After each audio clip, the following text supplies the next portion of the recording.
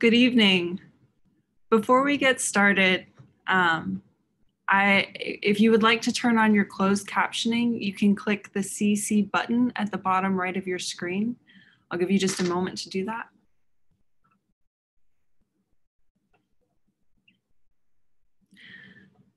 So welcome. My name is Liz Ellis, and I'm an assistant professor of history and a citizen of the Peoria Tribe of Indians of Oklahoma.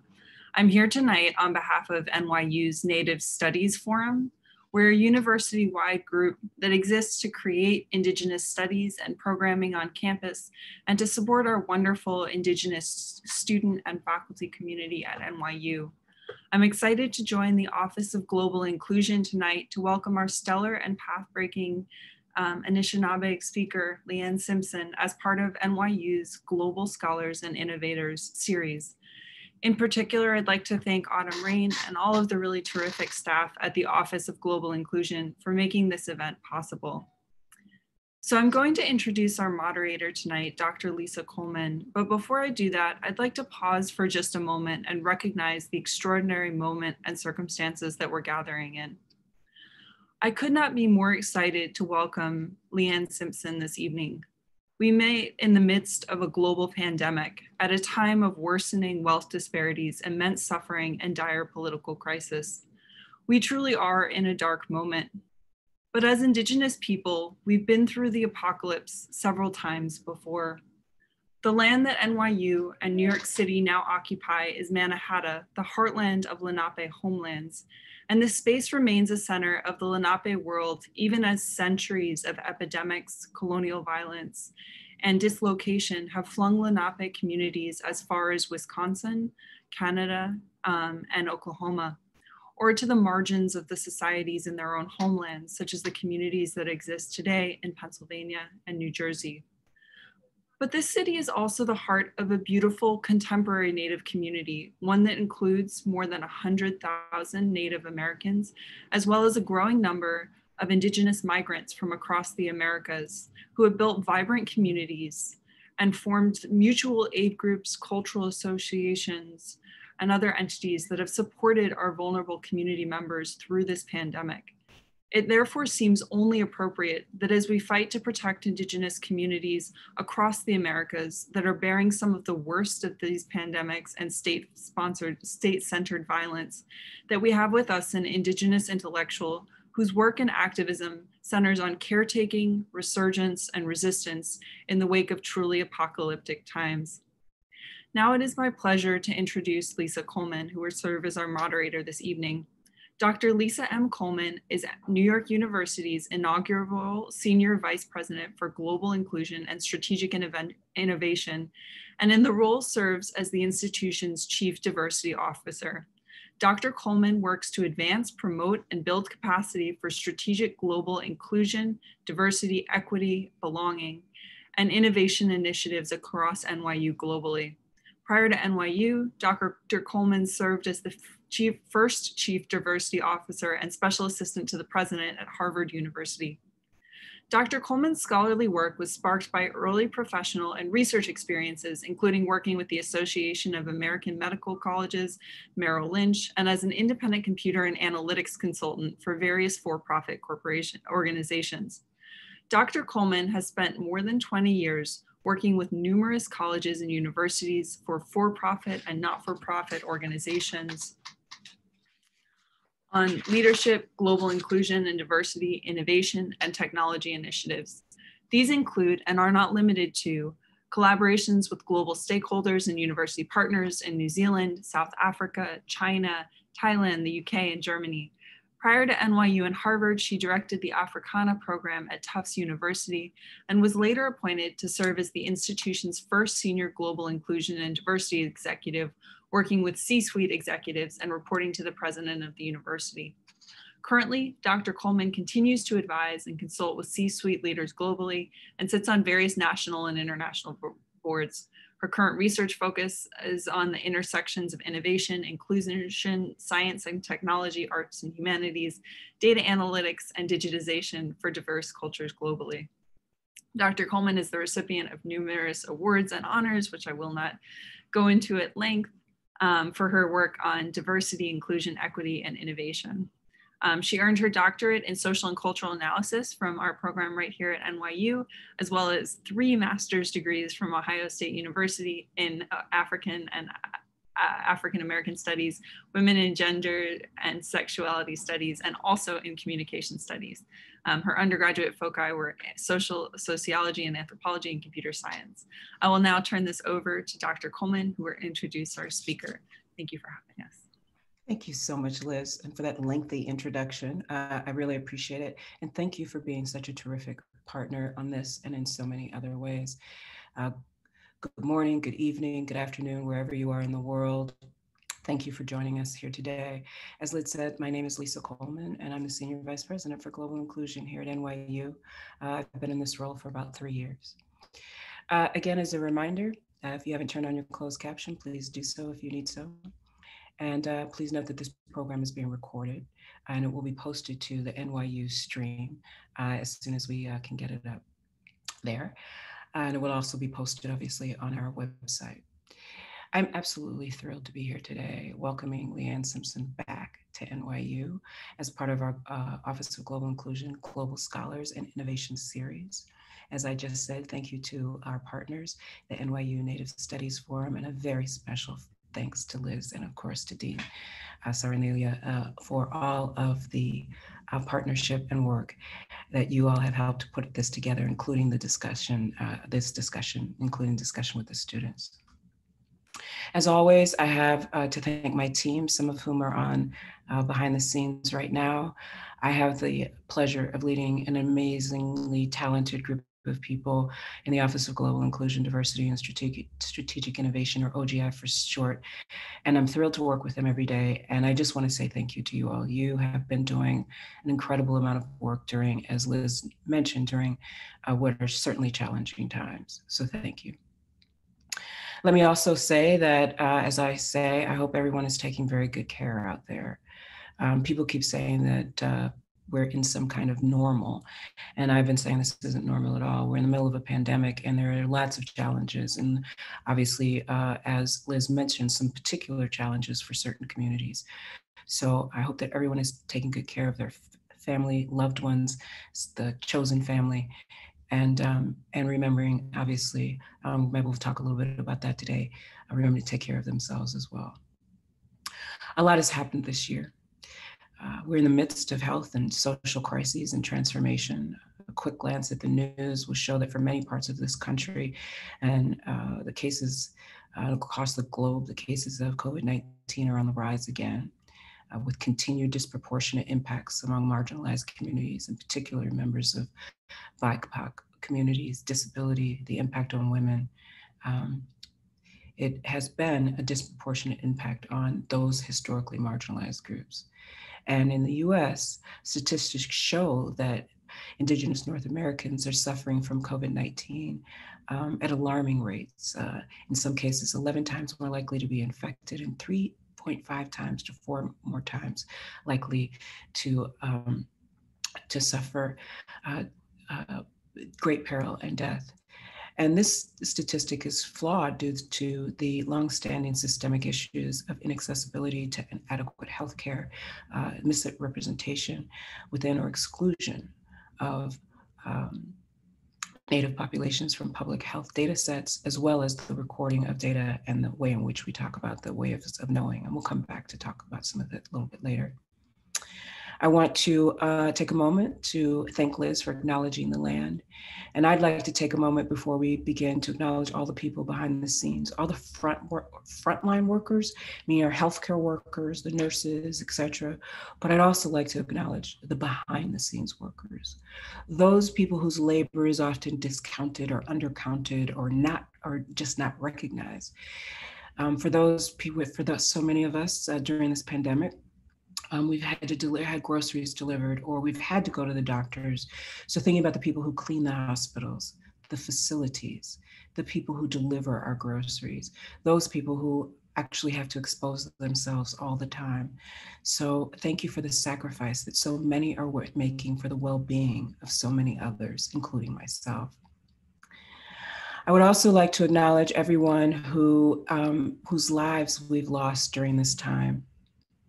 We've lost numerous lives because of COVID-19 and also because of the pernicious nature of state-sanctioned violence, as well as I mentioned, of course, healthcare issues.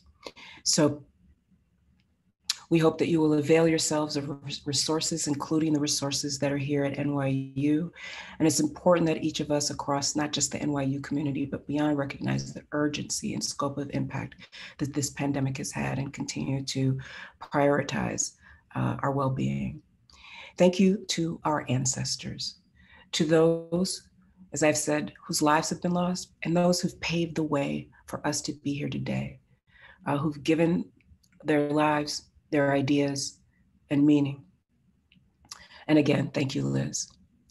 I now have the inordinate great pleasure of introducing Leanne Simpson, who I'm, as I've said, excited to bring back, that we're able to bring back to NYU and have this conversation. And as Liz said, it couldn't be more timely.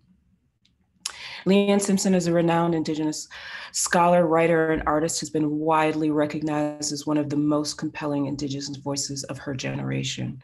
Her work opens the intersections between politics, story, song, lyricism, narrative descriptions of nature and being. She brings audiences into rich and layered worlds of sound, light, and sovereign creativity. Working for 2 decades as an independent scholar using Indigenous intellectual practices, Leanne has lectured and taught extensively at universities across Canada and the United States, and of course, was worked with people in New Zealand and other places globally. And across these 20 years experience with Indigenous organizations and on land-based education.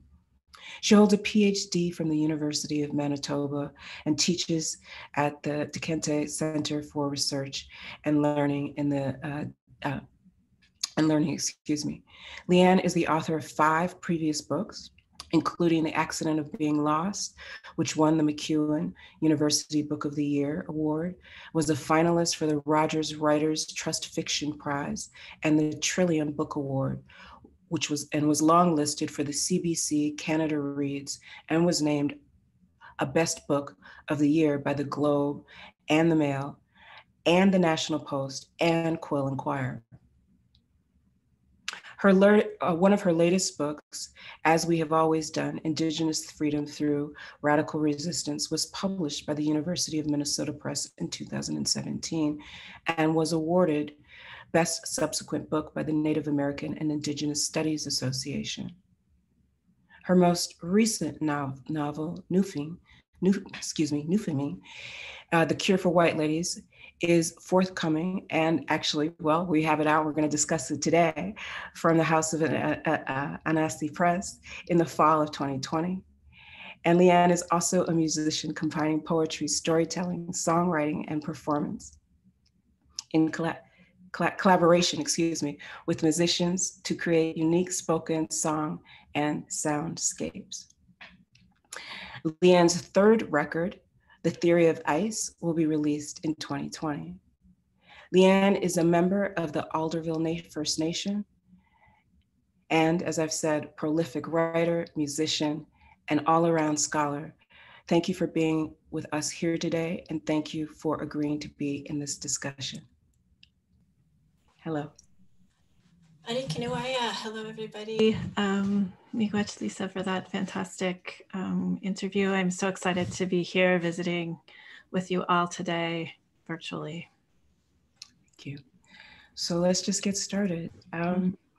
Some people, of course, on this who are participating are very familiar with your work, and some people are not. So I wanted to begin by talking a little bit about your journey as a writer, and also a little bit about your journey as a musician. We'll be focusing mostly on your journey as a writer today, but for those out there who don't know and who have not had the opportunity to listen to some of your musical work as well, I wanted to be sure that we also talked about that because it's actually quite wonderful. So if you could just talk to us a little bit about your journey, both journeys, and how they're interwoven. Sure. So I'm Michi Saagiig Nishnaabeg, which is the eastern doorway of the Ojibwe Nation, and our homeland is the North Shore of Lake Ontario in Canada. And I started, I guess, as an academic in the academy. I got my PhD, all my degrees actually in the 1990s. I held a tenure-track position for a few years at Trent University in Peterborough, Ontario. And then I left the academy, but continued to do scholarship and continued to write. And I think the spine of my practice, the spine of my life, has been this tremendous love for Anishinaabe land and Anishinaabe people and our culture and our music and our language. And so I think that that's, whether we're talking about my practice as a musician or a writer or an intellectual, that's the grounding, and that's what holds me together, holds the work together. That's the inspiration, that's sort of the thread through all of these pursuits. I didn't go to creative writing school. My degrees are actually in science, and then I have an interdisciplinary PhD. And I would say my academic work would be now in Indigenous studies. But I've spent the last 20 years with several elders, learning about Anishinaabe storytelling and learning about how Anishinaabe aesthetics and how I think our people derive meaning out of life. And so my work is really based in Anishinaabe thought and how Anishinaabe people structure the world. And I think being outside the academy and having this as sort of the base of my practice of life and my practice of art has created a different body of work, because I didn't have the same sorts of restraints that my Indigenous colleagues have to navigate and negotiate and refuse in the academy. And so I was able to, in some ways, create this body of work that didn't have to conform to the structures or the norms of the academy. And I find creative writing and creating fiction to be a very, very generative process, because in my academic work, and I think that that's a really beautiful and powerful tool, and it's a way of making certain interventions into the world. But in my creative work, I'm able to not just sort of critique and talk about things, but I'm actually able to build things, build worlds. And I think that's really what Noopiming is about, is building Anishinaabe worlds that are very much based on deep, complex relationships with each other and with the land in the present. Thank you so much. So let's talk a little bit about how you came to write your most recent book. But one of the things that you just said, which I really actually do want to piggyback on, is this idea of building worlds. Because actually, I think in all of your texts, right? And so it's that idea of building worlds and building in this relation, which of course you just talked about, in relation to the land. Right. And so could you just talk to us a little bit?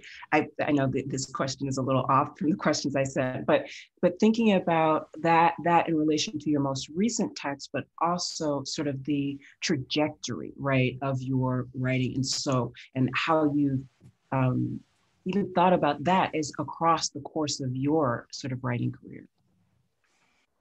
So oftentimes Indigenous peoples are positioned in the past and historicized, and erased from urban spaces and erased from the present. And oftentimes our cultures are assumed to be very, very local, and our knowledge is assumed to be very local. And well, there's parts of that are true, because we have such an intimate relationship often with space and place and land. Because our cultures and our way of thinking is relational, based on these very deep relationships, that are bound by things like consent and diversity and an ethic of non-interference. And with this larger vision of living life in a way where you're bringing forth more life rather than ending life, you have sort of a different organization of the world and a different organization of society and a different organization of thought, a different orientation of thought. And so in this book, I wanted to keep that in the forefront. When you have deeply relational organizations, they're also global in nature, and they really encapsulate sort of the international connections that you have in local spaces. And for Anishinaabe people, that might be humans, other humans we're sharing time and space with. It will be animals and plants we're sharing time and space with. It will be the waters, the air, and the soil that we're sharing time and space with. So I found that was a really interesting and generative concept that I wanted to think about. And I wanted to spend a lot of time in this place called Noopiming, I guess. And then I think another thing that I was thinking about is the way that my ancestors lived. I was thinking about how a few hundred years ago, they would get up and they would make everything. They would make their food systems, their economic systems, their spiritual systems, their theories, their stories, their clothing, their diplomatic relationships, their politics. And origin stories are so important to Indigenous peoples. This idea of making, this idea of practice, this idea of, I guess, getting up and building the world that you want to live in, rather than relying on things like institutions or sort of that kind of structure that comes with racialized capitalism. So I thought that's a really interesting way of living. And I see Indigenous people and Black people and Brown peoples doing this kind of world building work in our cities in the middle of a pandemic, in crisis, in times of relative calm. But I think this is one of the things that strategically has got me here, this kind of practice of building Indigenous worlds, of finding Indigenous joy, of doing all of this work anyway, in spite of and despite what Canada or the US was doing. And I thought that's a really, really beautiful thing that I've inherited and that I'm a part of. And so I wanted to spend some time really thinking about the kind of world that I wanted to live in, but also affirming and recognizing around me the kinds of worlds that the people that I'm in deep relationships with are already building in the present, that are maybe unseen by whiteness. So I wanted to sort of bring those into the focus so that I think Brown and Black and Indigenous readers would also sort of feel affirmed in their own resistance and own world building.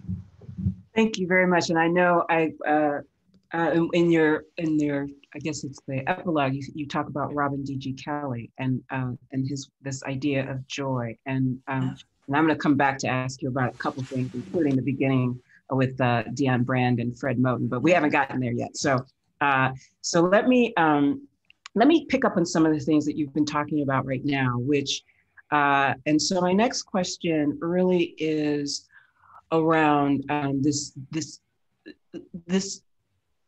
this idea of what whiteness sees and doesn't see, right? In this space of the colonial, and so one of the things that you have articulated, I think, very clearly is, right, the dignity and autonomy of Indigenous peoples, and I could add, right, to say Black, et cetera, as you just said, do not simply exist because of their colonizers and occupiers, right?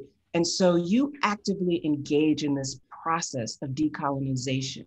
And part of the way I think, I don't want to put words in your mouth, but part of the way I see it is through the aesthetics and the poetics and the ways in which you actually use language you take language, disintegrate it, reimagine it, put it back together, and then you bring forth, as we just talked about, right, these different ways of knowing, these different textual ways of knowing, whether you're talking about space or time or nature.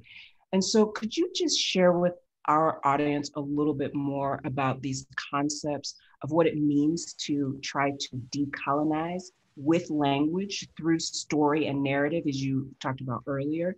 And then also, because the characters that you create, right, are not the, maybe it's great you didn't go to creative writing school, because maybe they would have boxed you into this sort of, right, formulaic character, right, development. I have a lot of creative writing friends. So, right, so tell us about that, also the way you develop not the language, but also the characters, because you are using those images, et cetera, as well, I think, in that space of decolonization. So my question, I know it was long-winded, but it's language, and then of course, thinking about the ways in which you are creating, and to use your language, building new characters. Yeah, so I think, first of all, I'm a language learner in my own culture. So there's been a lot of language loss because of dispossession and colonialism in my own territory, but we still have access to speakers. There are still a few speakers left. And so in my academic work and in my artistic work, I've used language as a window into Anishinaabe worlds, I guess.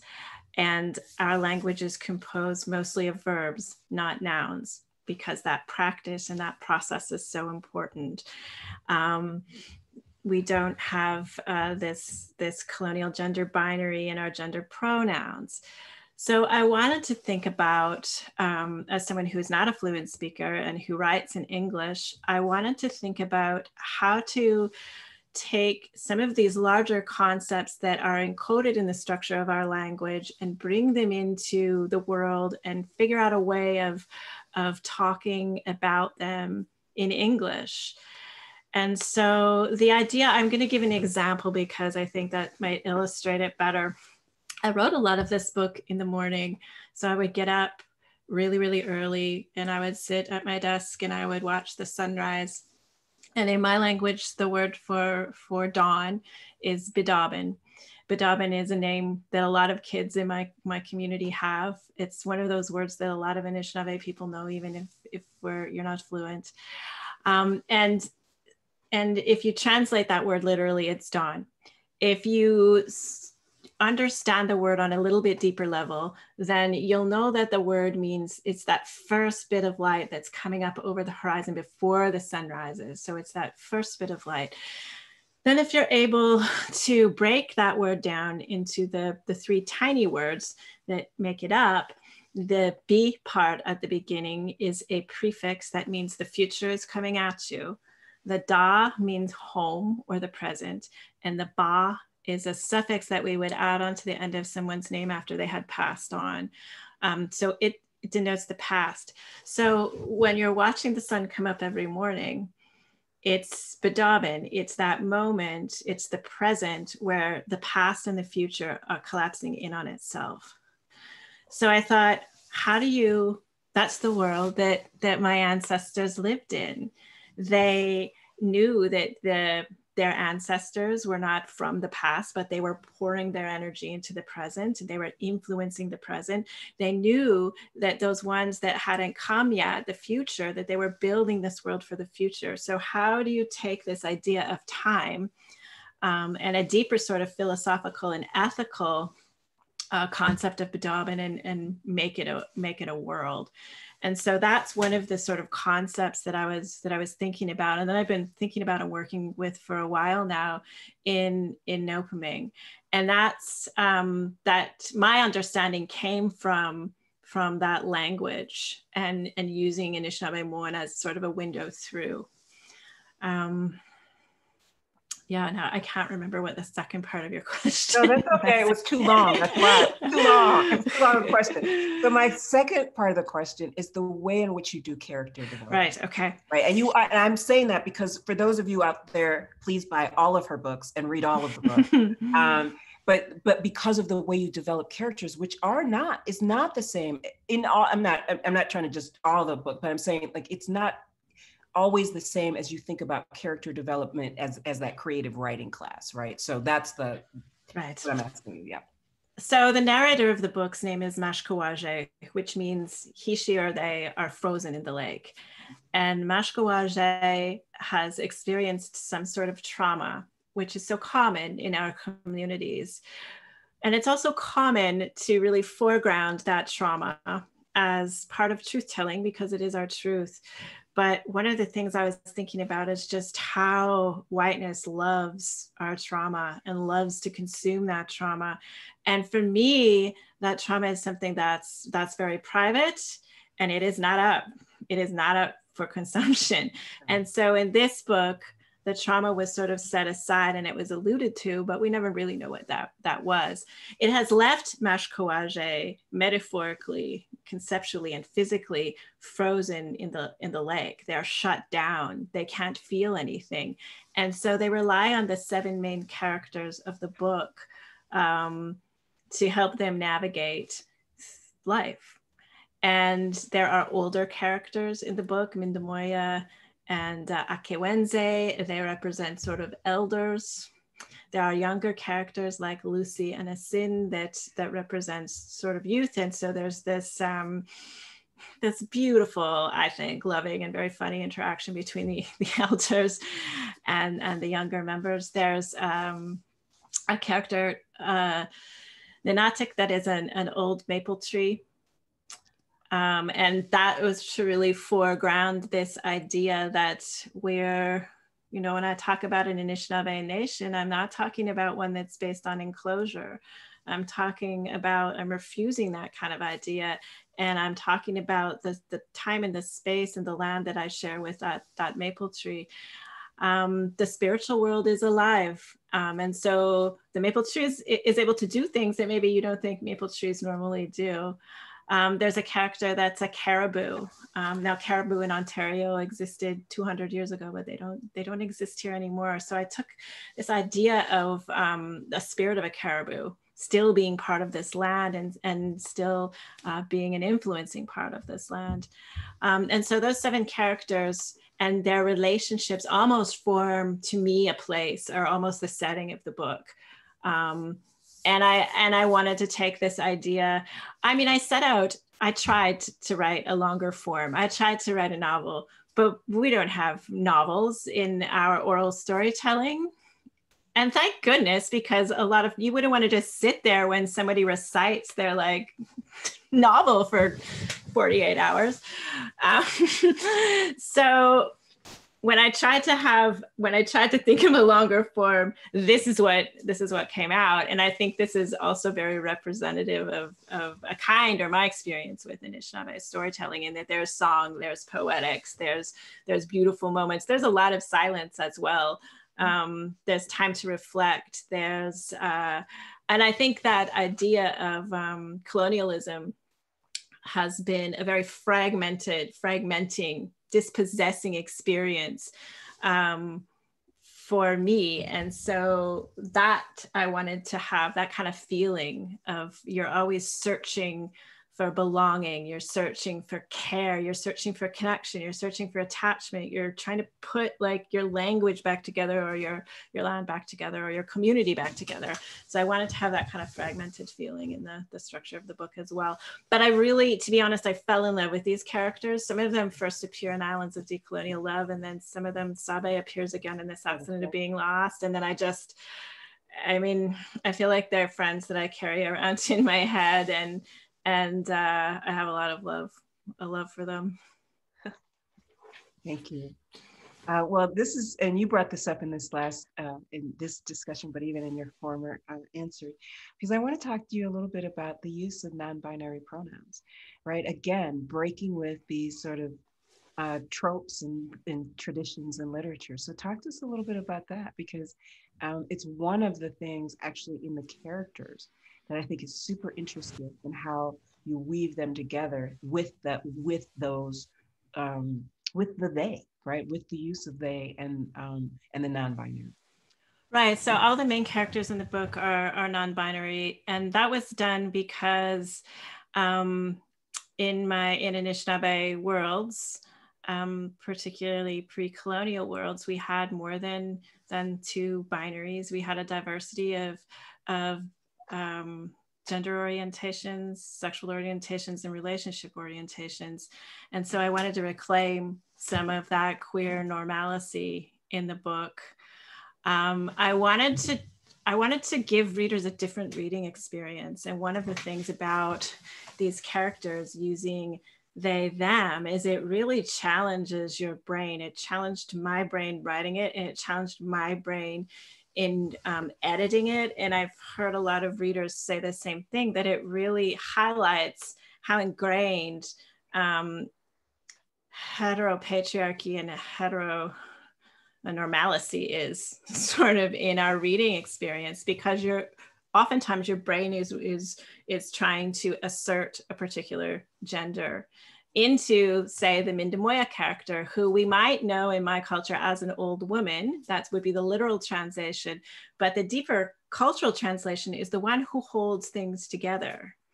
So there isn't a gender attached to that, and the they, them pronouns sort of give nod to that. So I think in Canada, we have this amazing, rad, young generation of emerging Indigenous queer writers right now who are just changing the landscape so quickly and beautifully with their work. Folks like Lindsay Nixon and Billy Ray Belcourt, and a lot of Indigenous trans writers as well. And so this was sort of, I don't want to take space away from them. This was just sort of this tiny, I think when I began doing it, I didn't expect it to have the impact on the reading experience that it did. Maybe that's naive, but yeah, I feel like this is just a tiny thing, but I think it does create this experience that's a little bit different when you're trying to read. And I started doing this. I started thinking about this in Islands of Decolonial Love. And at that time, I really had to advocate for, I have one story where the characters don't have genders. And there was a lot of discussion at that time, which was like 5 years ago, 6 years ago, 7 years ago, not very long ago, where there was this I had to advocate because the editors were like, you can't, like, that's grammatically incorrect. That's like, people are going to be so confused, and it's changed very quickly. And so this again was sort of taking this Anishinaabe idea and trying to figure out how to work it into English. Okay, great. Thank you. Thank you. So let's pick up on a couple of things here. So I want to talk a little bit more. I want to go back to some of your comments around consumption and trauma. And so in the US, we have these months. We love months. We love months here. We love to declare months for people. So, you know, we have a month for gay people, queer people. We have a month for Indigenous people. We have a month for Black people, a month for women. And so I'm obviously being facetious here. If you don't know me, you can tell that this is obviously being a little ridiculous. So, and one of the things that you talk about, and you actually, I won't remember what page it is on, but I did write it down, and you have this ceremony is not Instagram, which I loved. And so really just thinking about this idea of consumption, how consumption happens, right? And the kinds of state sanctioned and national appropriations that can happen, and the sort of, and what you have described as extrication, right? Is it extra? It's sort of the removing of. Right, extractivism, yeah. Extractivism. And so thinking a little bit more about how these commemorations and how these ideas are part of that practice of extractivism. And also, could you just talk to us a little bit more about the idea then of re-traumatization, right? That there's trauma, and then the re-traumatization that happens in these practices of state-sanctioned violence.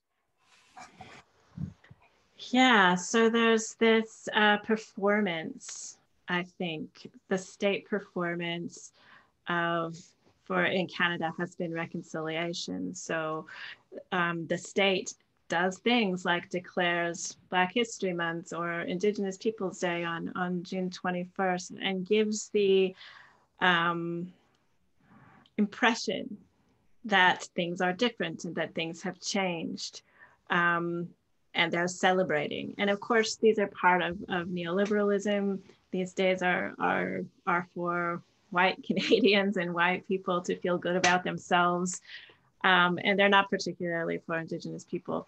And so I think one of the things that I wanted to talk about in my work is how we have to bring in critical thought, and that our ancestors were very good at critical thought and then critical action and mobilizing and building something different. Because if you just believe that everything is okay because we have all of these days and we've made these superficial changes, we've coded things in a particular way, but we've maintained the same structures that are gunning down Black people in the streets or are shooting Indigenous children in the laneways of farmers, then we haven't changed. So there becomes this dissonance in experience of being Indigenous and what the state is sort of signaling. And I think in Canada, because we've had the Truth and Reconciliation Commission and had that process going on, we've had a focus on residential schools. We've had a focus on individual trauma that took place at residential schools. And we haven't focused on the broader systems and the broader sort of harms that communities and Indigenous people felt. And I think that that's really important when I look at how Indigenous people have mobilized in the past, is sort of rejecting this idea of individual and bringing the community and working and mobilizing and figuring out how to meet the needs of community and to kind of reject that continual focus on individuality and individual harm. I think that I find it really this consumption of trauma and then the re-traumatization of communities, something that you'll see repeated over and over and over and over again. And so I find it very interesting when our communities disrupt that and refuse that and figure out ways of disconnecting from that and bringing in this practice of radical hospitality and radical care. Anyway, I think that's a really beautiful part of it. Thank you. I would like to say to our participants, please drop some questions in. We've sent some directions, so please drop some questions in if you have questions. I'm going to ask one more question, and hopefully we'll get some questions from the audience. I could ask you questions all day, but I will. So actually, and this sort of piggybacks on this last question. In recent months, we have seen lots of challenges. Obviously, Liz mentioned that in her opening. It doesn't matter, across the globe. And then we've seen, obviously, the differential impacts on communities, particular communities and cultures. And what we've also seen, which I think has been, which some people have been surprised, I guess, that there was racism in the world or something. So people have been surprised by the protests and some of those things. And so I'm just wondering if you could speak a little bit, and especially to the global protests, right, and the things that have been happening. And I know, and for those of you out there, you have been part of a movement called Idle No More. And so could you just talk to us a little bit about the role of movements, right, and how movements and these protests, because I'll end this question by what we've seen here in the U.S. and maybe you've seen this in Canada a little bit, is sometimes the protesters are blamed for causing the trouble, right? Why don't you all go back and et cetera? And so let's talk about the role of protest, the role of movements, right, in these spaces of decolonization and address to capitalism. Yeah, I think one of the things that has been very parallel alongside my experience of the pandemic has been this tremendous organizing and mobilizing of the movement for Black life and Black Lives Matters. And that has been such a prominent part of the landscape in Canada and in Toronto and Ottawa and in the spaces in between, all across Canada, actually, through the pandemic, organizing through the pandemic, to highlight those statistics that show we are not all in this together. Actually, there are certain communities that are experiencing an asymmetric level of violence because of COVID-19, organizing around immigrants, organizing around immigrant workers, organizing around the opioid crisis that in a lot of places like the downtown east side of Vancouver is claiming more lives than COVID, and has been intensified because of the pandemic. Organizing to meet the needs of those frontline workers who are disproportionately Black and Brown, and not just doing the protests, but actually distributing resources, and doing that anyway, doing that even though people don't have time and people are exhausted. And so I think that for me has been a really amazing part of this. And I've seen the conversation in Canada get pushed into a different register. So I never thought in my lifetime that I would hear people on our national radio station talking about abolition and defunding the police. Like if somebody had said that 6 months ago, I would have been like, yeah, no, that's not happening. We talk about reforming the police and body cams. We don't, but the having these sports teams changing their racist names was something that Indigenous people have been organizing for 2 decades about, and Black Lives Matter got it done. And so I feel like I've become very interested in thinking through and talking through a sort of relational, a grounded solidarity, and figuring out how to bring these two movements that have different histories and that have different experiences, but are also linked together. So I'm thinking about, how does my Anishinaabe world building, how can it support and feed energy into Black world building?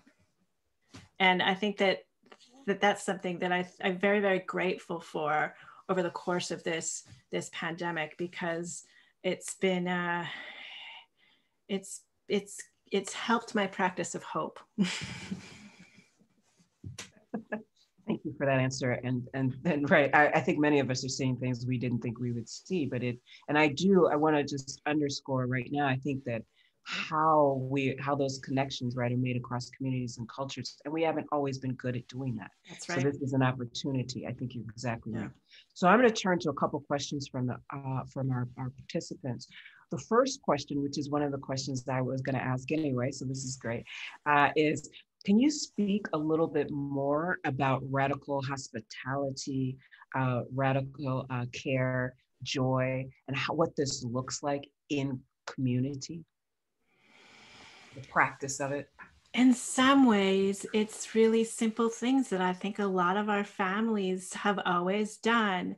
And it's this idea of home, inviting the friends and the family into the home, feeding them, sharing. Sharing has been such an important foundation in Anishinaabe culture as a practice. Share what you have, take only what you need, use everything you take. Those are very simplistic ways, but the actual, I think, practice of care and the practice of sharing and the practice of a radical hospitality and a practice of caring very, very deeply about the living things that you're connected to, not just locally, but globally.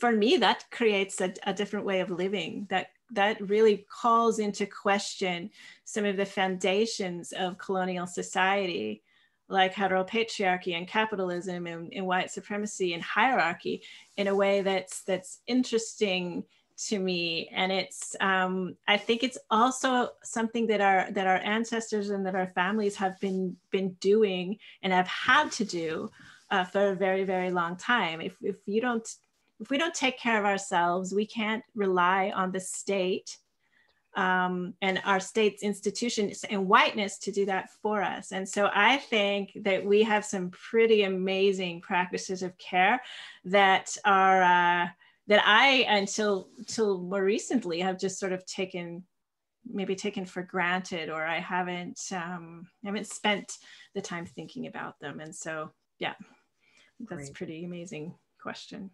Thank you. Thank you. And so the next question is, it seems like the front lines of climate change, excuse me, should have put on my glasses, are also front lines of Native sovereignty struggles, oil pipelines, fracking, telescopes, and sacred lands, etc.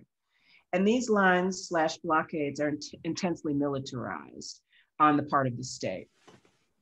What would you suggest the role of art and creative practice might be in relation to these struggles? And how have you seen actions by protectors that perhaps inspire you? I think art and creative practice can be a mechanism for supporting our relatives that are doing this hard work on the front lines. It can be a way of feeding energy into the movement. It can be a way of caretaking those people that are making sacrifices on the front lines.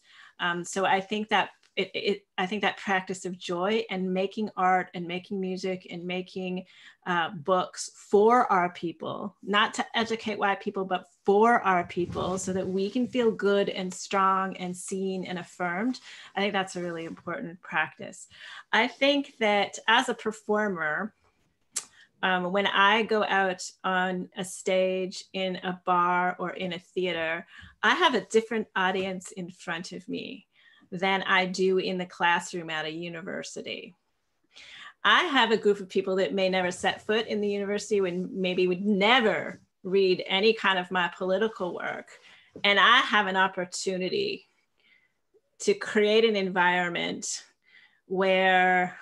to create an Anishinaabe environment, to call into question some things I want to call into question, and to create an experience. I have a bit of power when I step up to that microphone. And so I like to think about the kinds of spaces, the kinds of decolonial spaces that you can build in time and space that are through a relationship with the audience that might be struggling or unsettling for the white people in the audience, and might also be affirming to the brown people and the indigenous people and the black people in the audience. And so I feel like the work then needs to be very layered, it needs to be coded, and it needs to have this ability to speak across audiences, which I think indigenous stories and indigenous art making has a history of doing.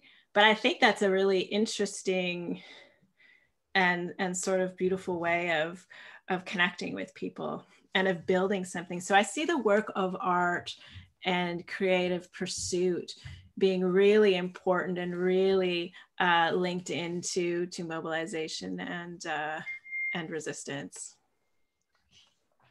And I think this will be our final question, really. And it's a question, it's really a question about you, I think. It's a question about the forms of expression. So a couple of people have asked it twice, it looks like. So can you describe forms of your expression? So I think what they mean by this question is such as your artwork and music. I think what the question is asking is, tell us a little bit more about how you think about, and you just talked a little bit about this, right, in terms of art and the creative practice, but tell us a little bit about the expression of art and music and how you see that working as you do this in community and bringing communities together. Because, right, I think, as you just said, right, it's a different audience when you're performing. So it's a different audience that you're curating and bringing together in these spaces. So talk to us a little bit about that curation, the expression with these audiences, and building community through art and your artistic expressions. think that's one thing that's really clear to Indigenous academics is that our community and our knowledge is not at the university. And so I think we have to have a practice of leaving and refusing the academy and going back into our communities to do our studies, because things are happening around kitchen tables, things are happening in the bush, things are happening in tents, things are happening in the bar, and in art making places. And so I think that we have to have this diversity of practices going on in order to have a generative space where these knowledges are coming together. I think that in some ways, a lot of the foundations of Noopiming you will find in As We Have Always Done. That's the academic version of a lot of what I talk about in Noopiming. Then Noopiming is sort of an artistic version of that. And then because I think this layering is very important, and this coding and having the work speak to different audiences and speak across audiences. Noopiming is also, there is also an EP that my sister and I made at the beginning of the pandemic, because of course musicians have not been able to play together now for several months. And I wasn't sure how this book was going to travel in the world, not being able to leave the house. And so if you can look up the Noopiming sessions on Bandcamp, and it's a 4-track EP of readings from Noopiming over sort of ambient, droney electronica sounds that was composed by my sister and performed by my sister, Ansley Simpson. She's a singer-songwriter in Toronto. And then we took that first track, Solidification, and we worked with Sammy Chian, who's a Taiwanese-Canadian new media artist, and he created an amazing video kind of short film of that. And so again, that takes the work and adds another artistic layer. His dad made a woodcut, a traditional Taiwanese woodcut. We have Solidification translated into syllabics and then also into Taiwanese characters. And so it takes the work and then adds another visual layer. And so what's interesting is you can read the beginning of the book to yourself from the novel, and then you can hear you can add the music in and listen to Solidification with music. And of course, music adds an emotional element that words alone don't have. And then you can see this sort of visual. And so I think that layering and seeing how the work travels in the world is something that's what I really, really love. And that's what I was really worried about at the beginning of the pandemic, because I was like, I don't know how this book is going to find its way. And then the middle part of the book is a series of poems and poetry called The Theory of Ice. And that's 7 of those tracks are on the Theory of Ice. And so that's more of a sort of an indie rock full band. We just made vinyl. So that's been exciting. I've been listening to the test pressing. And so that again is another way of taking this novel and taking As We Have Always Done sort of into live music venues if and when that's ever allowed. Yeah, so I feel like I'm working with these same sets of concepts in As We Have Always Done, but just into these different forms and these different practices. And I should say that Noopiming is being published in the US by the University of Manitoba, or the University of Minnesota Press in January. So it will be also more widely available to US audiences then. Thank you for letting us know. But if you'd like to buy it now, you can download it. That's right. That's right. Okay, so my next question is really about the concept that you've talked about, which is this idea of land as pedagogy. And so both in this book, but in your other books, so talk to us a little bit about this concept of land as pedagogy. And then I'm going to ask you another question from the audience. I think I wanted to take this idea of land as a teacher and as a relationship, and complicate it and deepen it. So what does it mean for one of the characters in the book to be this very, very old maple tree? I've worked with this maple tree before. It's in this kind of tiny fragment of old growth forest where I live in Peterborough. It's one of the oldest trees in our territory. There's a song from This Accident of Being Lost called The Oldest Tree. It's about 400 years old. So I was thinking about this tree as ancestor, this tree as witness. So what has this tree witnessed over the last 400 years? What can I learn from this tree? We're breathing the same, I'm breathing out oxygen. Nanatik is breathing in that oxygen and breathing out carbon dioxide. So I wanted to really take this idea of land, which is a noun, and I wanted to change that back into these beautiful and complex relationships, and talk about how you live in a way where you're promoting more life, where you're setting up a world that gives, that's in stages and cycles of continual rebirth, and not just the rebirth of humans, but of all these living things. So how do you live in a way that's generous in terms of life-giving, rather than what we're seeing as a way of life under capitalism, this life ending? You know, every day when you read the newspaper on your phone, it's more things that are ending. It's more life that is ending. So I wanted to think about that. I wanted to really sink into this idea of land as a relationship and as the teacher. Yeah. Okay, thank you. So, so this is a question which is about, it's again about you, how you navigate sort of the complexities of your political, social, artistic, racialized, et cetera, identities. And how you navigate your identities. I think that's what this question, it's a very long question. So how you navigate your identities and how you use your identities to further discussion in relationship to power, right? And in relation to, I think what this question is trying to ask, and so I'll reframe it, is, right, we all have social, political, right, identities. And how do we use those to further, right, discussions? Obviously, you're doing that through your writing and your music, but I think perhaps this question is more directed toward your academic sort of work and how you're doing that in your academic work. I'm guessing at that, but that's the frame we'll take for this. I think for me, it has been about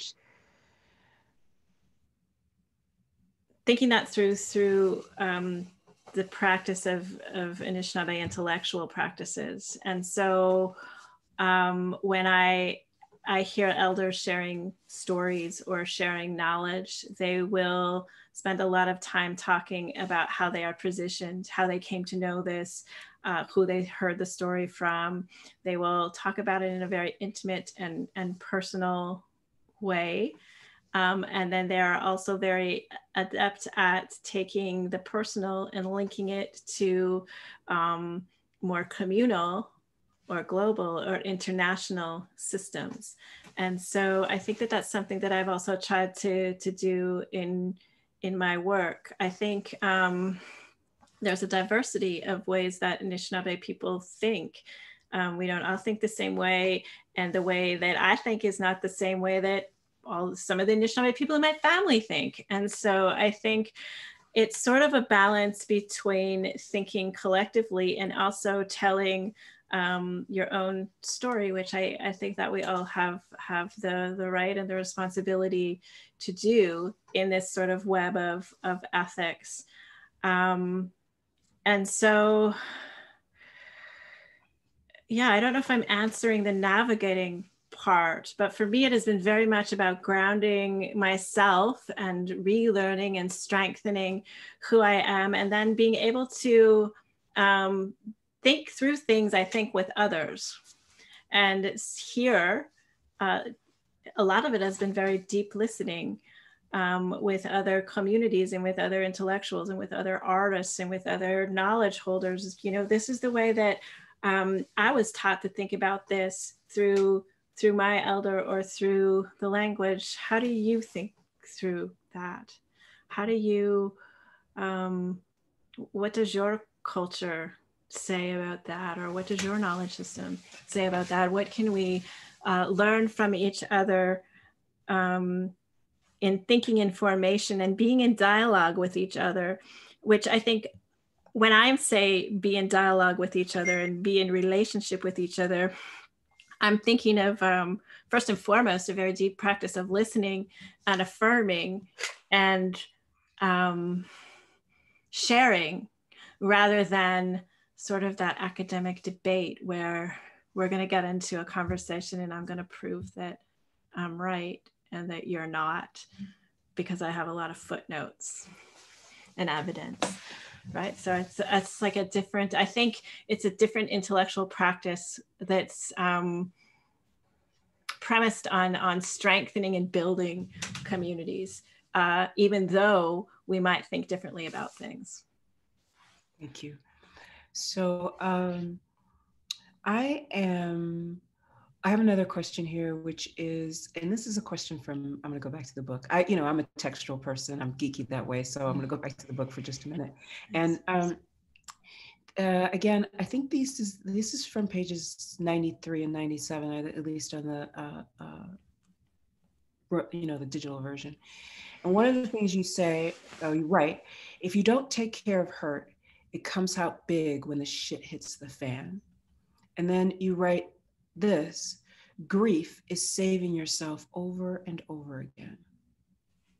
So can you talk to us a little bit more, because we've touched on trauma a little bit, right? And we've touched on pain a little bit, but let's talk about pain and grief. And let's talk about what it means to save yourself over and over again by actually going through the grief, right? Going through the in some ways, and this is, I think, around this decolonization process, but thinking a little bit about that. So could you talk to us a little bit more about that? And my next question is going to be from the audience again, which is about decolonization. I think that one of the things for me, about being in Anishinaabe in 2020 is that the trauma loads are high.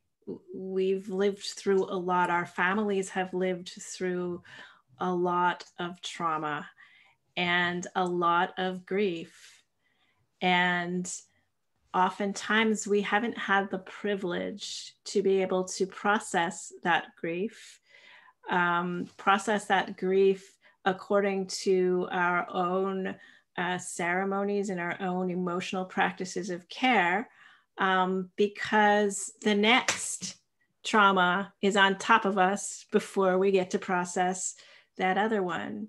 So I think the last 400 years for many Indigenous people have been trauma after trauma after trauma, and that has been encoded in our families. And so one of the things I think about this process of decolonizing is also sort of trying to figure out how to strengthen this community care and how to figure out our practices of care, our practices of grief, our practices of healing, our practices of building community after trauma, of our practices of conflict resolution and reparative and restorative kinds of justice. So I think that I'm trying to, in this book, Mashkawaje has experienced this trauma. The whole book is about these 7 characters relating back to Mashkawaje. It's the community that saves. And so it takes this very individual experience of grief and it collectivizes it. And I think I wanted to spend some time thinking about how as communities, we're dealing with these very big emotions and this continual trauma, and the fact that this violence is asymmetric, and so it's hitting some parts of our communities much harder than others. Thank you. So the other question that I sort of foreshadowed is, this is a question from a participant. So decolonization is for Indigenous people as well as other peoples, obviously. So for lots of people in society. And the question is, despite much effort on the part of Indigenous communities, the dominant narratives, and you mentioned this earlier, about and against Indigenous peoples have changed very little. Could you talk to us a little bit about why you think that is the case? And then secondly, how can we change these dominant dehumanizing narratives, not just for the First Nations peoples, but for all, including decolonizing for majority communities? Well, I think that Canada has been built on the dispossession of Indigenous peoples and the usurpation of our political power. And the state has a series of systems in place that are meant to maintain that are meant to maintain this dispossession that's expansive. It's the dispossession of Indigenous people from our lands, but also from our intellectual practices, from our emotions, from our bodies, from our children, from our families, from our language, from our cultures. There's also a recursive element to this, because land, as it was taken from us, becomes property. And Canada's economic system is now built on the exploitation of those natural resources, a racial capitalism where the state and industries need unfettered access to resources that are on Indigenous lands, and they need to maintain the systems that keep Indigenous bodies off of those lands. And when Indigenous people insert their bodies onto that land to protect it, as our parent, to protect our systems that bring forth more light, you get things like Standing Rock, you get things like the Wet'suwet'en, you get things like the Oka crisis, you get all of the Indigenous resistance around pipelines. And so I think that the way that Indigenous people are represented, the stereotypes, that's just a tiny tip of the iceberg justification that is used to maintain these systems, where these kind of genocidal systems where Indigenous people remain dispossessed and do not have that kind of political power. And so I'm sort of interested in how, given that this is the state of things, that Indigenous people are pushing back, that Indigenous people are building Indigenous worlds, and a lot of those times those are around blockades, or they are behind the barricades, and figuring out how to place at the center this practice of Indigenous world building. Because I think we're quickly approaching this point, and I think the pandemic and the American election and this crisis of global climate change is showing us, and it has been showing us for quite some time, that this global system that we have built is not sustainable, and it's not healthy, and it's a death machine for a lot of the anti-colonial Black, Indigenous, and Brown peoples of the world. Thank you. So my next question is about ways of knowing, and you sort of alluded this in some of your answers, but really about different ways of knowing. And so again, if we were go back to the book, one of the beautiful passages I like is about birds. Mm-hmm. And I'll just say this: the birds they are watching the birds, how they interact and communicate with each other. This is on 177. And how they understand consent, care, self-determination, sovereignty. They are watching for queerness. And then it says this is on 179, the sole reason SM watches, and they don't watch with their eyes and their brain, they watch with their heart and their muscles. So let's talk about these different ways of knowing, different ways of seeing, different ways of watching, different ways of communing with the birds, but also, right, gaining knowledge. And one of the things that you brought up earlier was around the university as the site of knowledge. So let's talk a little bit about the university is not the only site of knowledge, but other ways of, right, thinking about watching, whether it's watching for queerness or watching with our heart and muscles. So talk to us a little bit about those different ways of knowing and the importance of that, not only in your work, but the importance of that in relation to thinking about decolonization. One of the things that I do in my work at the Dichinta Center for Research and Learning is I help take groups of Indigenous students, mostly Dene students in the northern part of Canada, out onto the land with their elders for 6 weeks at a time. And we build a community, and we live according to Dene laws and Dene politics. We govern ourselves. The Dene Nation is one of the more remote Indigenous nations in Canada. They have a lot of land, they have their language, and we take these elders out who build a Dene world, and then we live in it with the students. Part of what I'm doing there is the intellectual work of the university, but in a much different context, in a context where Dene knowledge is being embodied. It's being embodied collectively, and it's at the center of our intellectual pursuits and of our lives. And so it's interesting to watch the transformation in the students and also the transformation in the learning community, because it is a learning community. We're all teachers and we're all learners. The students, one of the biggest barriers to post-secondary education in the North is childcare.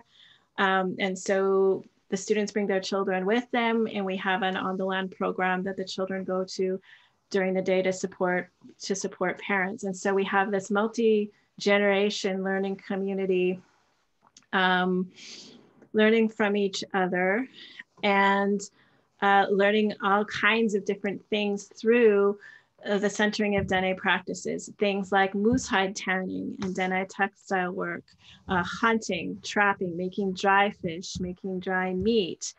And then we also have the reading and writing and the intellectual discussion, ceremony, a physical life that is quite difficult because we are relying very heavily on each other for our basic needs, things like water, things like keeping warm. There's a lot of chopping of the wood. There's a lot of hard work to build and maintain this community. There can be a lot of conflict. So we have to figure out how our ancestors, while working very hard to build their Dene life,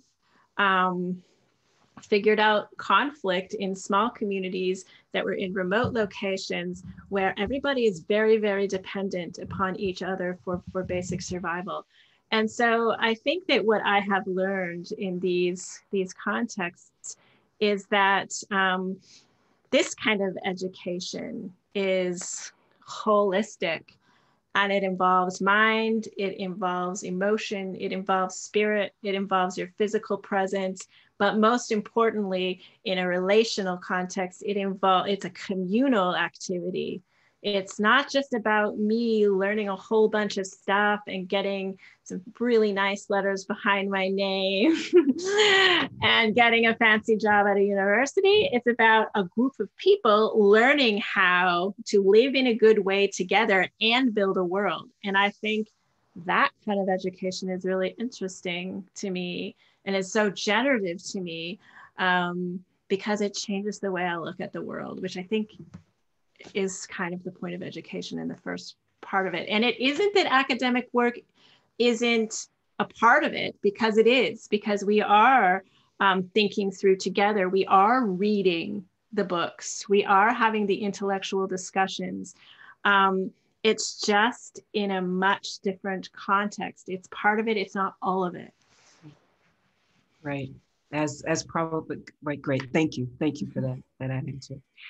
So I have another question from an audience member. So thank you so much for sharing your thoughts and speaking to us here at NYU. I've listened to your album Flight, and it was so immensely beautiful. We read your book, Dancing on Our Turtle's Back, in Dean's class in American Studies, and it helped us think about how decolonization can be truly enacted if we stay, can't be, excuse me, truly enacted if we stay merely at the level of critique of colonial systems, even if that's necessary. But as you say, involves centering Indigenous knowledges and cultures. I would be grateful if you could speak to this question of critique versus embracing Indigenous cultures. Do you see a parallel between that choice and what you said today about the importance of being in dialogue and building bridges between different communities of color? Well, critique is part of Anishinaabe intellectual traditions. You know, if you're building a canoe and you do kind of a half-assed job, and the elder doesn't critique you, it doesn't work out. We have to sort of, and that's one of the things that life in the bush really teaches you. Oh, Indigenous excellence is actually really important to us because our lives depend upon it. If we don't do these things well, and if we're not practicing to the point where we're in pursuit of excellence, then things fall apart really, really quickly. So I think that Indigenous cultures sometimes deal with critique differently, rather than sort of, because for Anishinaabe culture, that practice of care is so important. So rather than ripping somebody else apart academically or engaging in a very heavy critique of their work, the Anishinaabe, a more traditional Anishinaabe way might be to write a paper on the same topic, but say exactly what you think. So you're not in direct conflict, because if you go back to that bush, conflict has to be managed in a small, intimate camp differently. If you're calling people out and attacking each other constantly, the whole community falls apart very, very quickly. And so critique is done in a different way. There's a different practice of it, but we still have it and it's still important. And the same thing with excellence. Excellence is still practiced and it's still important. It's important for the whole community. If you have really excellent hunters or really excellent fishers, then there's a benefit to the whole community. And I think that that switch is really important. Because Indigenous culture doesn't just mean that we just accept everything and everything is fine. There's a rigor, I think, to the knowledge systems that my ancestors practiced. And it's a different rigor than you see in the academy, but it's still just as important. Mm-hmm. So my last question, yes, sorry, getting reminders, they like to remind me those dings. Right. So my last question, before I let you, if you have some final thoughts, is really this concept which you've talked about, resurgence, right? And so can you talk to us a little bit about this idea of resurgence, what it means to you, how you've thought about it in relation to these ideas around resiliency, et cetera. And a couple of the participants have had some questions around that as well, right? This idea of resilience, this idea of resurgence, and how that works. I think for me, resurgence is very much about Indigenous Anishinaabe world building.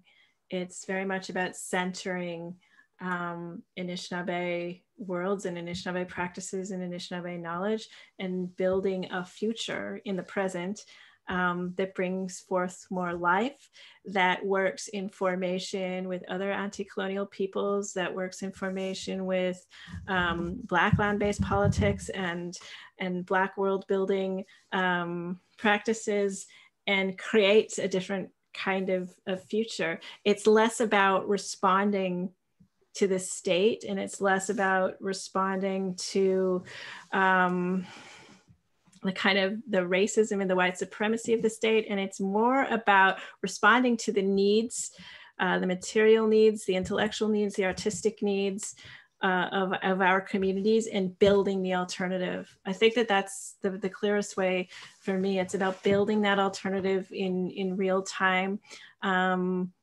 with the people and the life that I'm in relationship with. And that's sometimes a turning inward, but it's also a turning outward and an expansion because of that deep relationality brings about an internationalism and a globalism that I think is really important. Thank you so much. Thank you for being with us tonight, or this morning, or this afternoon. We have people all over the world. So thank you very much for this conversation. Thank you to the participants. Thank you to our partners in the Native Studies Forum, to Liz and Dean. Thank you to my entire team. And thank you to Leanne. Thank you. Thank you for being here. Thank you for sharing what you have. Thank you for all the work that you are doing, have done, your writing, your music. And thank you for inviting us in to actually see, listen, and hear. We hope that everyone out there continues to take very good care. As I started by this opening, these are challenging times, and they're particularly challenging times for many members of the communities that we've been discussing here tonight. So remember, if you're going to take care of someone else, you got to put your oxygen mask on first. Okay, so because sometimes we have a tendency to take care of others before we take care of ourselves. So please, please take good care. Let's work in community. I usually end with 2 quotes, and so I will do the same that I always do. My first quote is, many people know this, it's obviously from Lilia Watson. If you've come here to help me, you are wasting your time. But if you come here because your liberation is bound with mine, then let us work together. And then, of course, one of my other favorite quotes, of course, is from one of my favorite authors, James Baldwin. The world is before you, and you need not leave it or take it as it was when you came in. Have a good night, everyone. Thank you for being here.